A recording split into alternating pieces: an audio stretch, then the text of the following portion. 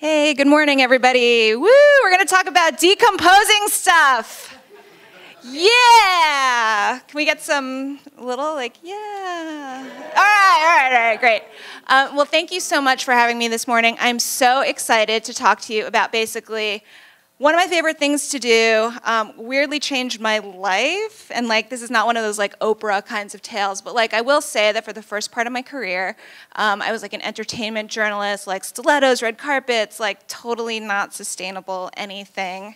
I worked at the Daily News and the gossip columns, and it was just it was a little bananas, and it was the opposite of this. I grew up in New York, never grew a certain, we had a backyard, but that was where we went to get to the patio to stand on concrete, you know what I mean? And I never did anything nature-y, right? This is something we as urban people often feel and experience. And kind of towards the end of my 20s, print was dying, and I went on this thing that the Saturn returns. I think some of us have maybe heard about it when your life, everything's aligned in the universe. Traveled, thought about my soul, and I started cooking more. I started being kind of broke in this freelance artsy way that maybe other people in this room may also know. And I started being much more aware of the things I was doing in the world around me because I wasn't in my headspace, working and on my phone and thinking about things. And so I started composting. First I started composting with my own idea of it based on the internet. And I got these worms. It seemed you could put them in a box and they transform everything, and it's amazing. So I was yeah, worms. I got them. I killed my first batch. It was horrible. And it was smelly and it was bad, and I was ugh. And there's a lot more guilt with worms, I'll tell you all right now. It's amazing, and we'll talk about worms. But the problem with worms is that they're alive, and you kind of oh yeah, Bill and Tom, and then suddenly they're dead, right? So I was how do I do this right? So New York City, actually, I was still freelancing, so I had all this time. And New York City has a Master Composter certification program. We also have a gardener's program. It's free, and you can apply, and there are people around the city that, organizations around the city that offer it year-round. But it's 6 weeks of intense, you're going to become a composter person, whatever. There's community service, there's all this stuff. Blah, blah, I fell in love with composting. And so over the years, I wrote this book about composting. I have a blog, and I've done it in every way, shape, and form. So everything we're going to talk about today, I've tried. I can help you if you're trying it and you're having troubles. If you're killing it, I want you to share it with the group, and we'll talk about killing it in a good way, not killing the compost in the worm. But I've kind of come to this place where, people are oh, the art and elegance of composting, right? It seems what is she saying? It's dirt and decomposition.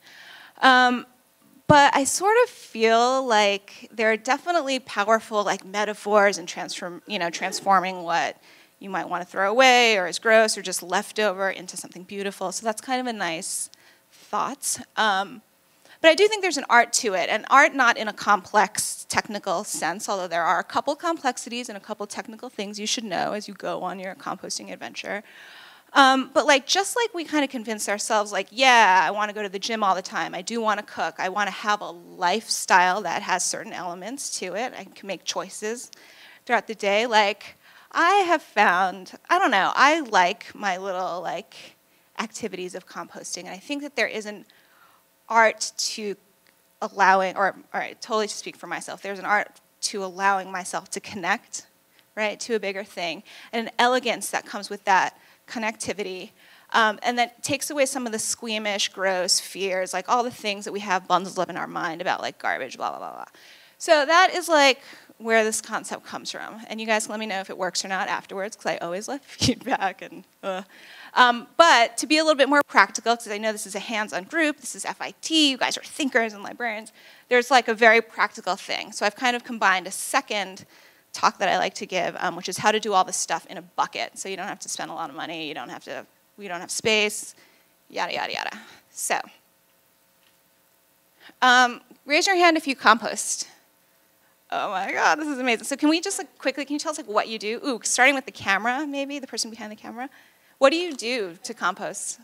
I put all my food scraps in a bucket under my sink, and because I live in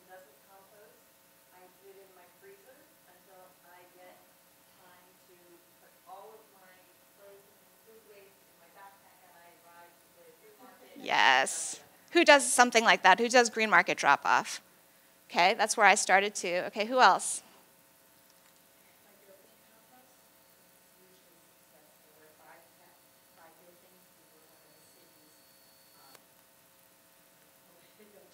Yeah, one of the pilot programs for the organic waste recycling.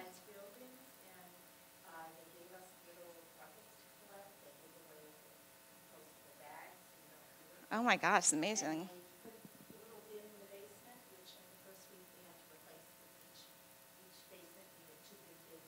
Yes. Yes. Anyone else want to share their? I'm in the same situation where our building does composting, so we have a little bucket under our sink, and whenever it gets full, I take it downstairs and dump it into the bin, the brown bin. Okay. So the three of you, because you raised your hand, are now going to get pulled into this like big narrative. So I have a question for you guys. It sounds like it's optional where all of you are. So why do you do it?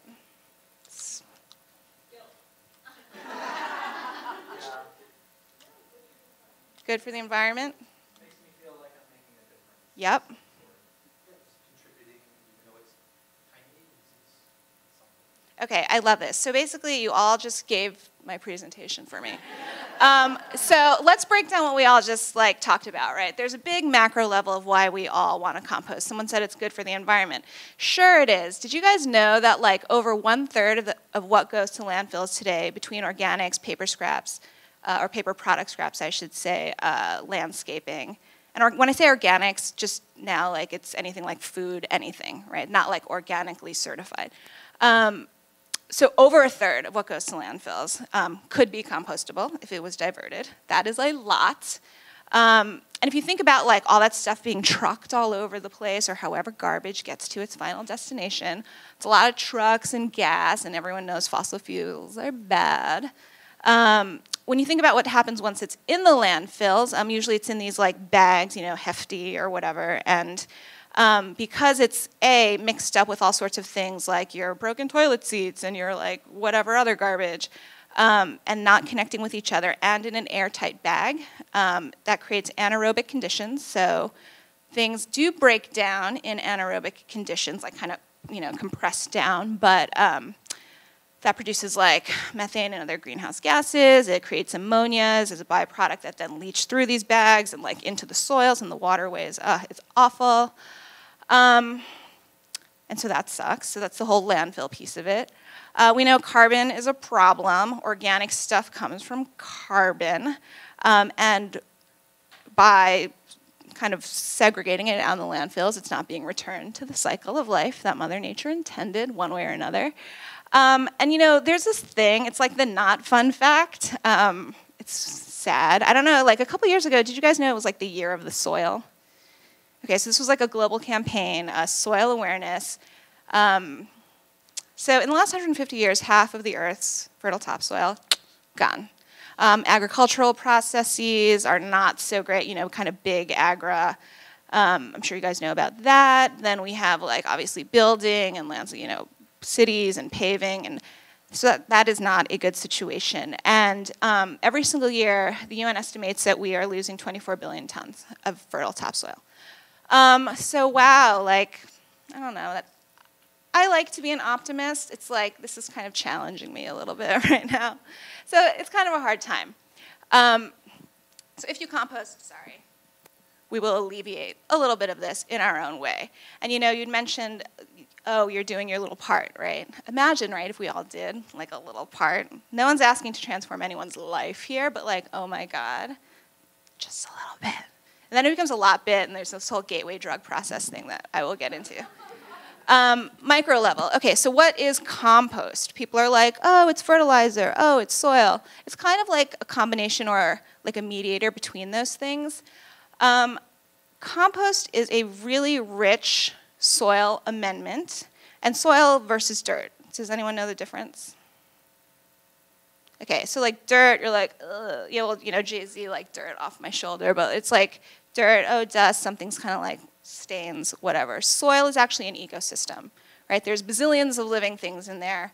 They all work together to kind of create beautiful end products, AKA plants and each other, and that kind of feeds the whole food cycle, life cycle on this earth from the bottom up.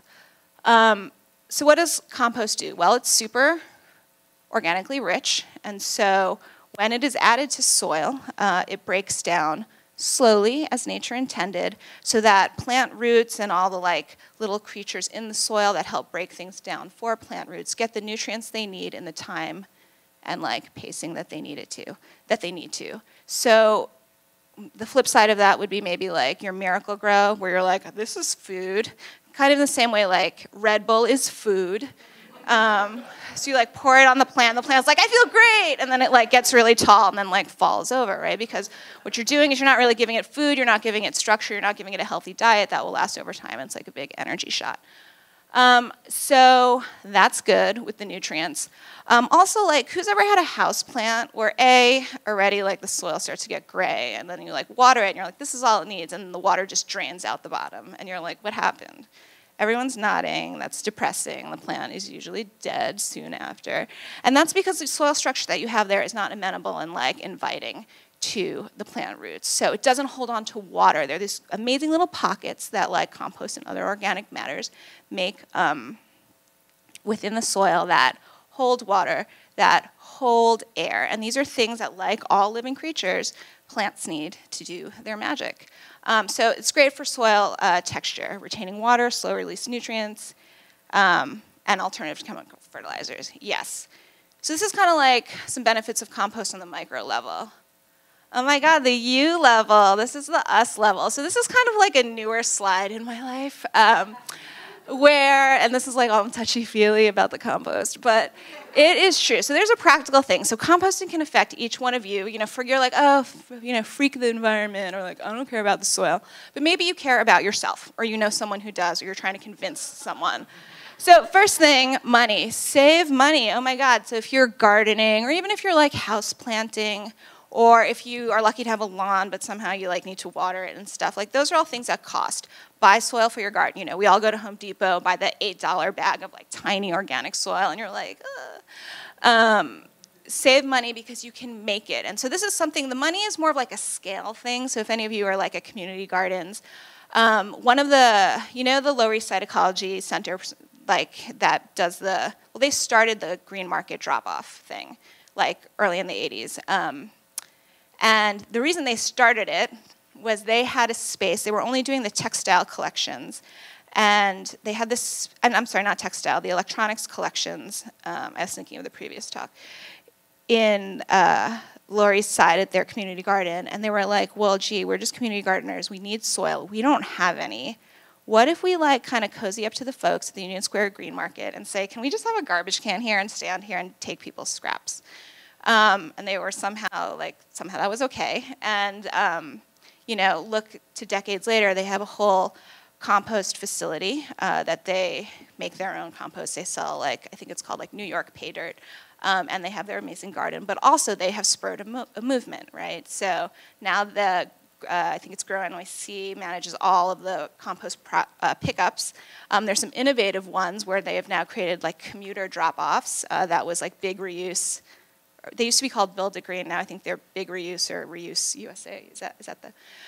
It's just reuse, period. Okay, so that's cool. Rebranding, that's fine. It happens. But they piloted a program of okay, let's make it even easier and stand at the corner and these things are working and many. I should have the number and I don't, and I apologize. But just trust me, on a given week, any compost project around the city that's actually processing these wastes are getting deliveries of 15,000 plus pounds of residential waste only. That's dropped off by individuals like you who put it in the freezer and get on your bike and you're like, here's my stuff. So that is amazing. And so, yes. Oh my God. So that was some joy, and that kind of goes to this picture now. So that's kind of like me. And I'm like, oh, I just feel so zenned out right now. I'm in my worm bin. And it does actually feel good, and I can't even lie, and we're all kind of laughing. But when you're on Facebook and you're like, today I walked in the park, it was great. I looked at the sun for 5 seconds, and I'm alive, right? Imagine if you had a touch point like that in your day-to-day. Here, oh my God, Kids love it. So if you're family people or other people's family people, it's a great activity that brings families together. It's something like if you think about your household, it becomes a project that you can all do.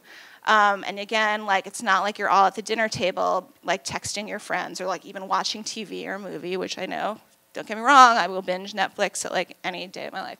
But how nice would it be if like a family cooked dinner together and then you had the scraps from like the cucumber butts and then you're like, oh, we're gonna give it to the, you know, it's nice. No cell zone, and also, this is kind of self-explanatory, too many screens. It's like so bad for all of us. It's like super fun and addictive and like we're becoming robots. And this is a picture of Earth Matter. I took it from their Instagram. Love you guys. But this is one of the drop-offs that I talked about where, one of the compost projects that gets the drop-offs. So this is like, not quite 15,000, but like a piece of a 15,000 pound drop-off. And then what happens? Like neighbors, you know, offices, et cetera, get together and they run a really great program. So maybe you guys might all do this and all go to Governor's Island and make giant windrows of compost. The point is you create community. You do this in community gardens. You talk to people, you work with your hands, and you're out in the world. And I think that that's really valuable. Clearly getting old and wise and crotchety. Okay, so when you're like, hey, do you compost at a party? And people are like, gross. It's because there's this perception that composting is this. Like, oh, I'm sweaty, I need a pitchfork, I need a giant tropical field, and like boots. I don't have those boots, and like, this is horrible, right? And so nobody wants to do it, and they don't think they could do it here in New York City. They don't think they could do it when they're living with like 6 roommates, and then like half of them have partners, and there's like a cat, and it's just like, there's no way. But I'm going to reveal to you that, ooh, composting can look like this. Ooh la la, these are all different systems and like things, and they're kind of pretty. And this is not like a pitch, because I'm also going to show you the reason why this is here is because this can become any of these things. But like you can hack it, right? Like it's just a banana peel, so we can figure it out together. So the compost recipe, like big picture, before us, Mother Earth, Ma Earth, had a plan where things lived, and they ate each other, and they grew, and then they died, and then they ate the thing that died, and then, you know, cycle. Really amazing. And she knows what she's doing. Like, and did you guys see that article? Like, it was like a week ago, an op-ed in the Times, and it was like, forget the end of the world. The world's going to be fine. We should just be concerned about the end of our civilization, and if we all die, Earth is fine. Earth will fix herself, or its self, their self. So Mother Nature had it right. And what we do when we compost is we replicate the conditions that they first made, and we do it in a controlled setting that kind of fits into our lifestyle, into our space, into our work stream. And I'm going to keep saying that because, again, like, there is a way for every single person in this room to do it at a scale that makes sense for them. Because, again, like, I do not join CrossFit. I go to yoga, like, once every 2 months. And, like, that's how we start, right? So what goes into compost? So, okay, the slang in the compost world, if you're going to read all these forums after you get out of this, because this is so exciting for you. Greens. Greens are like nitrogen-rich, sort of like moist things. Your fruit peels, so that's kind of the things most of us in here will compost. If you think about, like, you know, grass clippings or fresh clippings, greens. Don't be confused about the word green, because coffee is brown, but it is a green. So just think like wet and like recently alive-ish, okay? Browns are dead. They are like the autumn leaves lying on the ground. No, that's not negative though. That's beautiful. I love autumn. They're the brown leaves lying on the ground. And like we replicate those like with, you can think about shredded paper, non-waxy papers, like nothing that's like overly treated. So let's kind of like, that's also another presumption. Like let's not think like, you know, cereal boxes and magazines, but everything's relatively like untreated. Amazon, we all have Prime. That's fine. And And people were, one question or one thing that comes up about browns, people are like, oh, what about the dyes? Like, or the inks? For the most part, like, a lot of printing things in newspapers is soy-based. You could always call. It will probably take a lot of phone calls and emails before someone actually can officially tell you. But like the majority of like newspaper things are soy. If that matters to you, I am not fussy. I compost lots of things, but because what's the alternative? I don't know. But anyway, you mix these two together, and it's kind of like making cookies or your favorite cocktail. Like, there's always like a ratio that does the thing that works for you. So like 100% vodka, nothing else. I feel great, you know.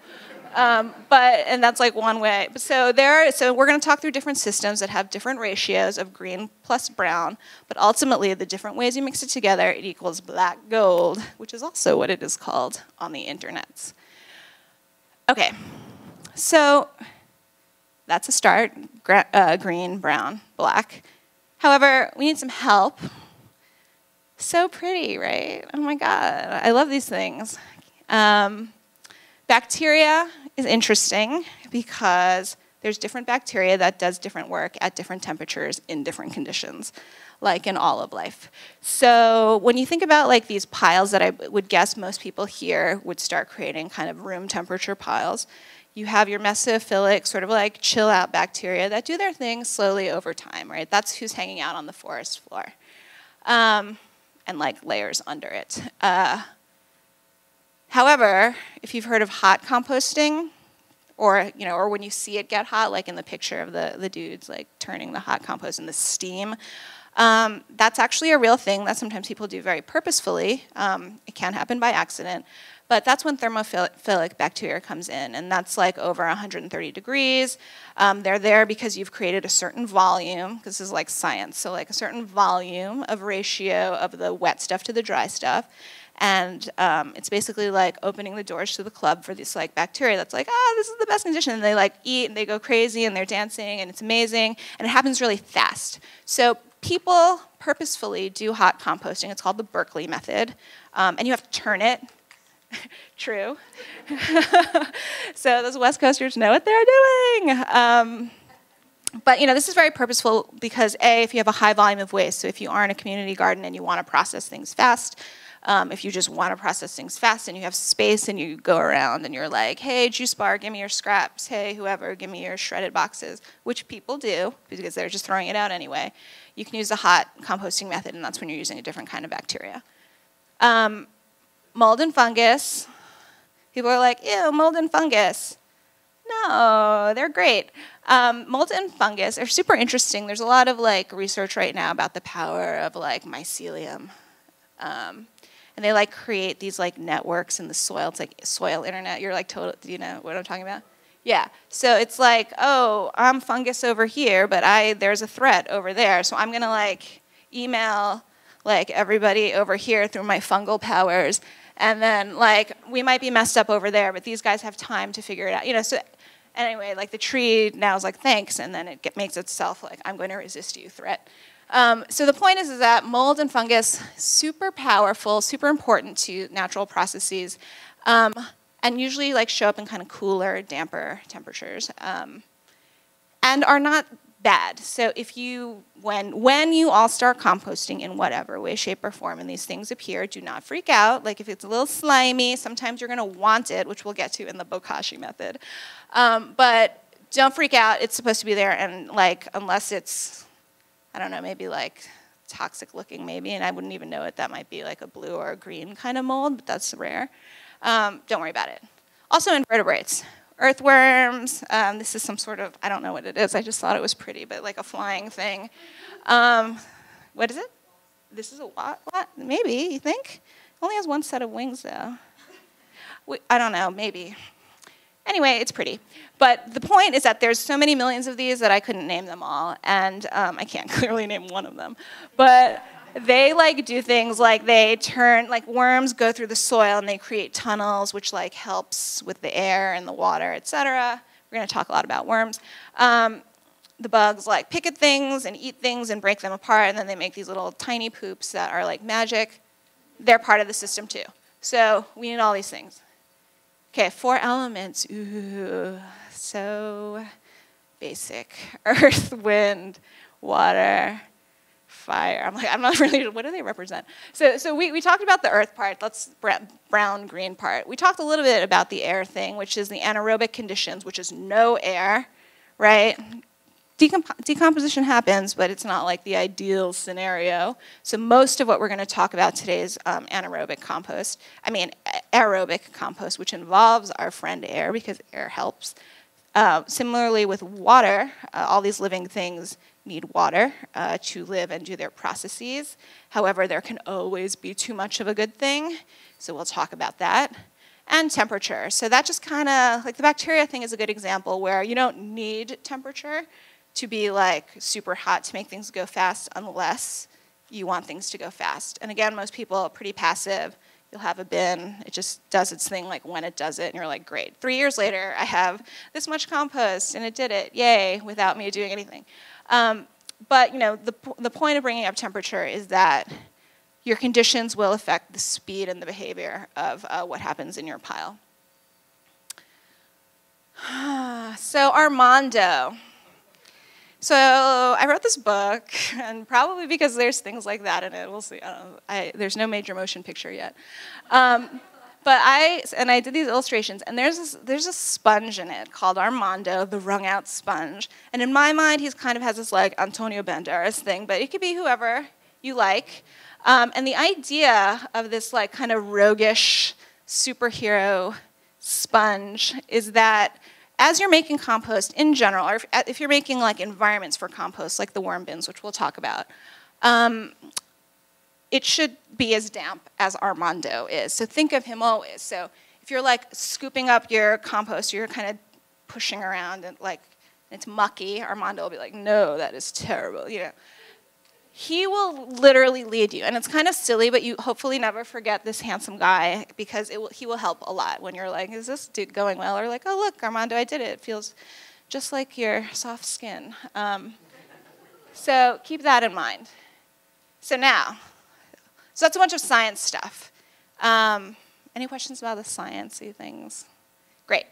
And I don't know how much more I could help you though. So, okay, so now we are going to like get practical and tactical. Yay, we're gonna be like, so I started using Slack in the last year. Does anyone use that at work? Do you guys Slack each other? Okay, it's like a chatting program. I've used to hate emojis, and I needed to not, I was gonna put like 1,000 emojis in this presentation. But that's one of like 3. Okay, so the backyard and outdoor composting. So this is pretty common. This is if you have space. Who has space? A yard? Ooh, lucky, nice, 4. That's about right, like 4 out of every 50 New Yorkers has like 1 square foot of, okay, so anyway,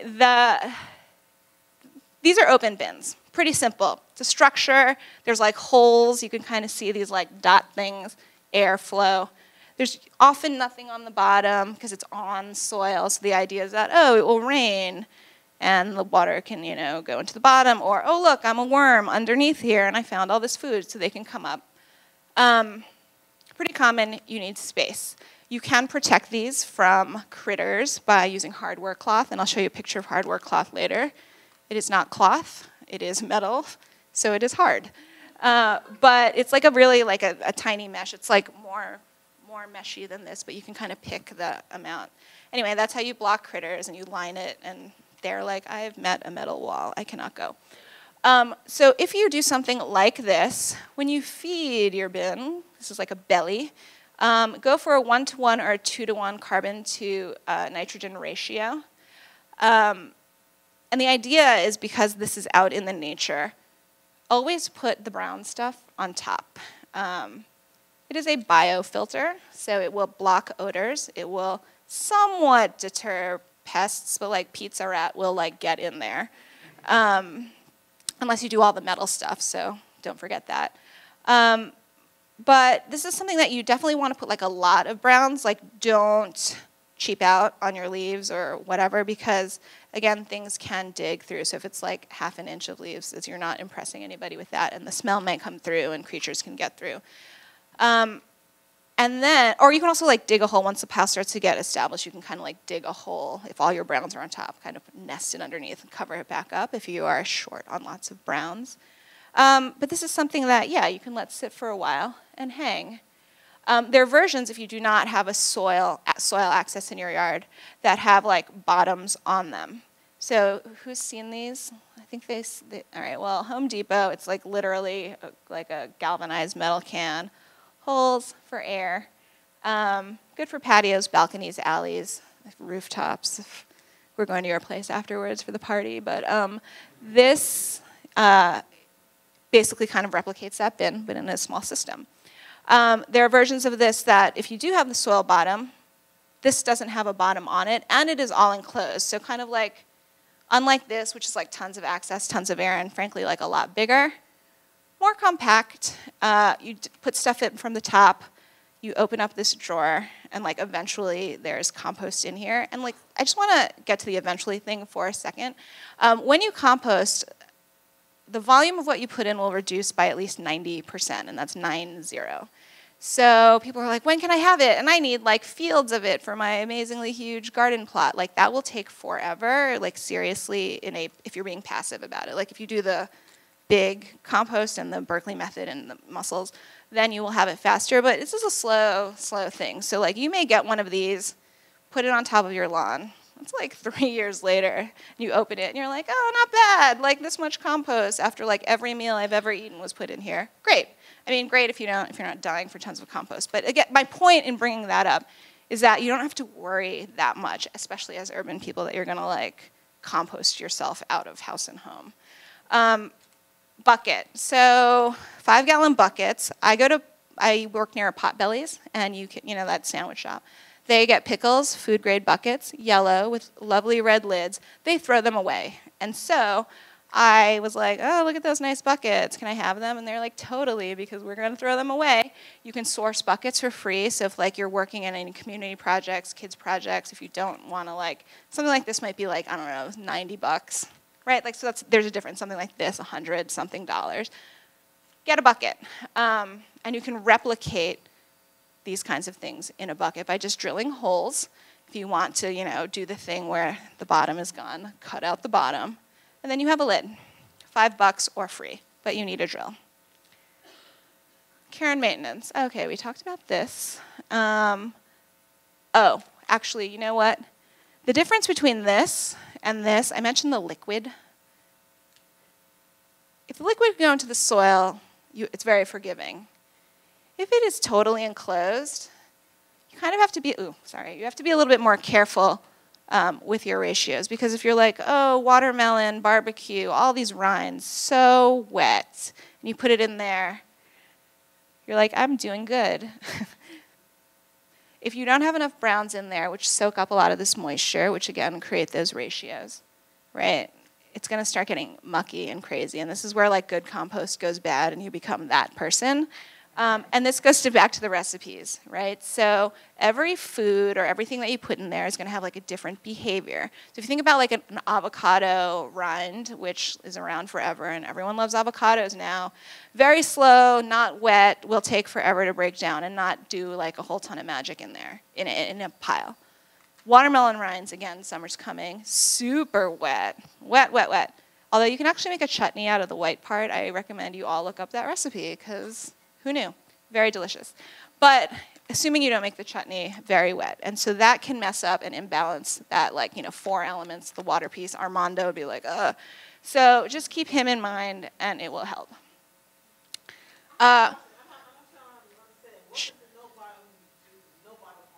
Yeah, so when this is more like about the type of space you'd have it in. So when there's no bottom, you should put it on soil, because that way, you know what I mean? Everything will drip out. But if you have like a patio or like one of those, great. Any other questions? Okay. Turning and mixing, the guys with the pitchfork. So that's good, because you can mix stuff up. If there's a super wet watermelon corner and there's a super dry, oh my God, it's already time. Oh my God, I got too philosophical. Okay, so tumbling is something that turns your compost for you. You can buy a tumbler, or you can make one of these, turn it on its side, and roll it down the sidewalk. The free version. Tumblers are like a couple $100. To harvest, obviously, you want your amazing compost. You're so psyched. And this is a fancy crate and barrel version. You can not have to use that. You can get an old milk crate. Steal one. No, don't steal one. Acquire one. And you can shake out like the bigger pieces of your compost that are not yet done. Underground digesters, love these. So the city of Seattle, before they had their amazing municipal program, actually subsidized these. Oh, and there's a diagram that I drew. Okay, so the concept is you bury half of this belly underground. It has a bunch of holes in it. All the creatures go. The top part is exposed to sun, which kind of creates like a sun tunnel or a sun vortex. So, ooh, super hot. Oh, all those hot bacteria want to do their things, plus these insects. And this is a really great and forgiving thing you can do, frankly, like in a planter, in your window box. Oh, and you can always like bury stuff in your soil too. But you can make these like with those Folgers coffee can things. And like, again, think small. We don't have to like go out of control here, because it's better to start small and succeed than like be so ambitious and then like die under a pile of like rotting things. So again, bucket, you just drill, don't drill the top, because the idea is that you kind of create this heat chamber. And then bury up to here. Throw your scraps in it, submerge it in soil. Oh, and the interesting thing about this too is that it can be all greens. So you don't need to do that brown-green ratio thing as much, because you're literally dumping it in a belly underground. If you open it and it might smell a little like funky, you can then cover it with leaves as the biofilter that we talked about, but not super like invasive, and you can, again, a lot more forgiving. Useful composting items. This is a super close-up of hardware cloth. Buckets can also be used aside from bins themselves to carry things around and store things. Sifter we talked about. Tarp. You never know when you're going to need some tarp. Like to dump things out on. Dead bodies. Just kidding. Okay. So this was the thing that I told you I ruined the first time, and that a lot of people ruined the first time. There is a species of worm, red wigglers. They don't like to go anywhere. They like to eat a lot, reproduce a lot, and poop a lot. So what you do is you get a box, or make one. Don't look at that one yet, because that's a little more explaining that will happen. But you get a box, start with about 1 pound, which is 1,000 worms. You can buy them from the Lower East Side Ecology Center. Give them some bedding. So it's like, what's that company, Parachute, or fancy bedding, but it's really like paper that is dampened to feel like who? Whom? To feel like who? Yes, woo, Armando. I was like, let's get t-shirts from him. So anyway, so bedding, damp, right? Because you need to create something that's like amenable, because worms have a wet exterior and they breathe through it. And by the way, if you ever hold a worm and it squirts out something yellow on you, it is not peeing, but it's actually this like stressful liquid that they squirt out, like, I'm stressed.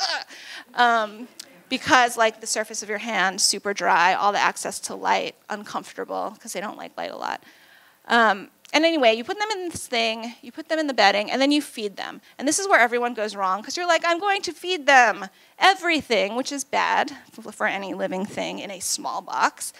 I'm a big fan of portion control. So I would say for your first pound of worms, 1 to 2 cups of food scraps. No citrus, please, because the oils can be damaging to the worms, science says. Freeze those food scraps first. What does that do? It begins decomposition. It could also kill any pest eggs that are on the surface. So like, corner store, you get the banana, fly was on it, fly eggs. It's like fly universe. Don't do that. So if you freeze it, you can kill these eggs. Thaw it, because if you do the watermelon thing, thawing, a lot of the water will leach out already. You can drain that. So again, you don't want to put like tons of water, because it's like putting a ton of food in your bedroom, basically. Like, you want it to be controllable. Put it in, the worms will eat it, and watch them. And this is where all the factors come in. If it's cool, they'll be slower.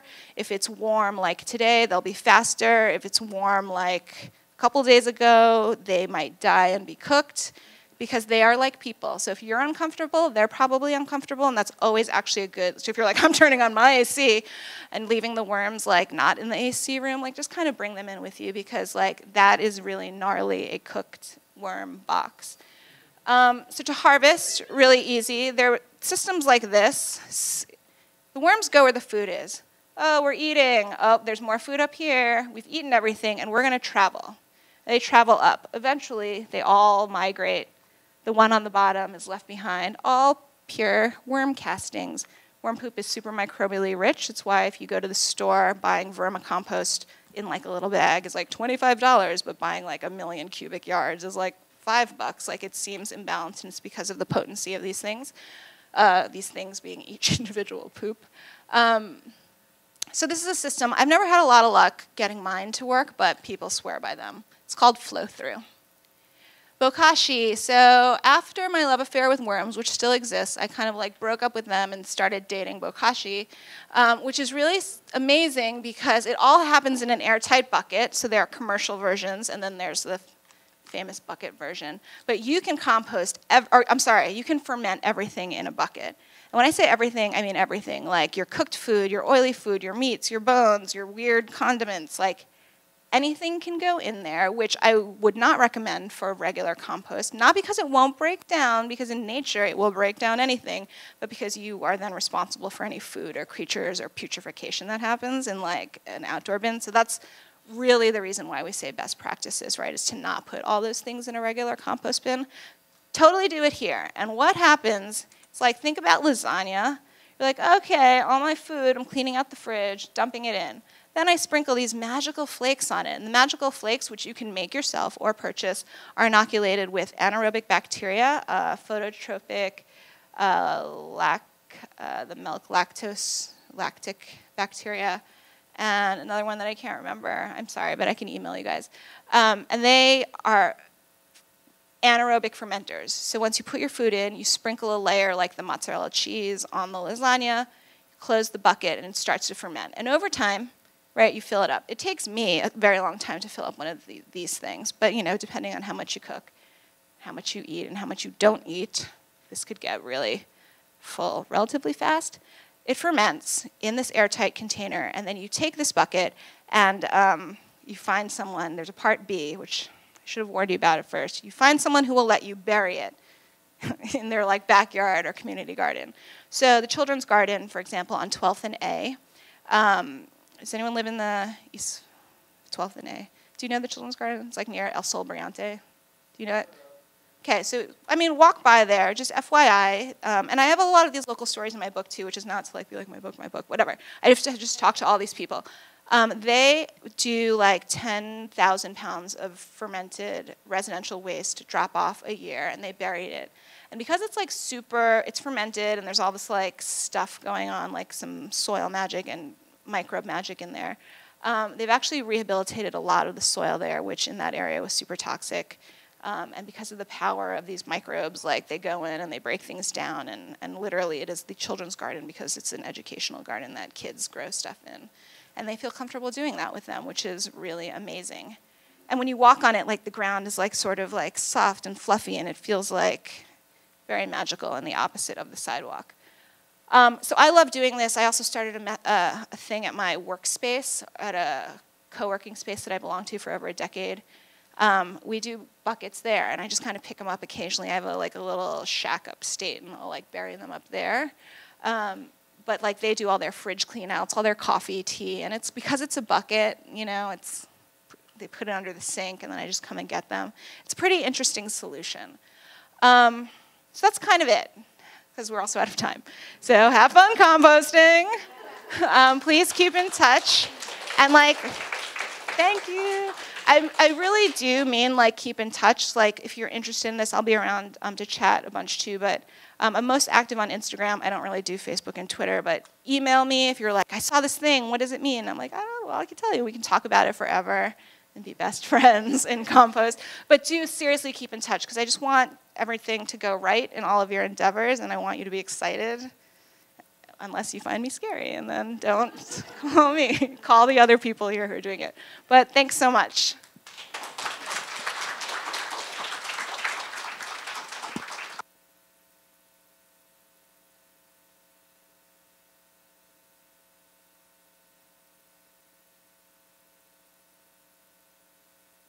Yeah, so that is trickier because you can't like dump it at one of those food like you need an inn with a lot of soil or garden or backyard. You raised your hand. You have like a yard, right? Is that what you? So you can get his number. But like that's kind of how it works, because you have to build like a trench, and then but once it's there, you just dump it in and cover it, and And then it becomes part of the soil. You don't have to turn it or take care of it. It's great to grow on top of because it's like ridiculously nutrient rich. But yeah, so there's a little of that has to happen. Anything else? Okay. Oh, yeah. Oh, yeah. Woo. All right, thank you. Oh. Ooh. What are you going to do with it afterwards? Nice. I love it. So eat a lot, and then, well, okay. So when I do in my apartment and I dump it in the bin in the basement, do I need to worry about ratios, or can I just, does the city worry about The city worries about that, so you can be totally at peace. Yeah. If you can, yeah. But you know, it's kind of interesting because it is opt-in, right? And I don't think that, I think the presumption is that 100% of people won't do it. So if you asked your neighbor, or if you're in the elevator like gossiping, I bet some people will be like, oh yeah, you know what, I haven't really. Oh, I should start, right? Or am I wrong? Well, you said that they were like overflowing. What neighborhood? Washington Heights. Oh, the draw. Yeah. So those are like the community-driven ones, yeah, then the municipal. But if it's a huge building, like in theory, like if we, let's say, do the landfill thing and maybe a third, right, of our trash might be organic stuff, leftovers and whatever. Yeah, just, you know.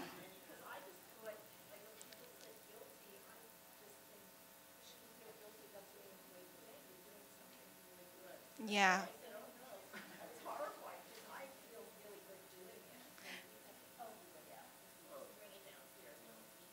But maybe that's also a good thing to emphasize, right? Like some people respond to guilt, some people just want to feel that they're helping, especially now, like today's political climate makes it very hard to feel good about anything in the environment. So if someone's all like, I'm so angry about whatever, you could be like, well, here's one little thing, and if, you know, but it is a mind game sometimes. All right, enjoy lunch, everyone. Thank you.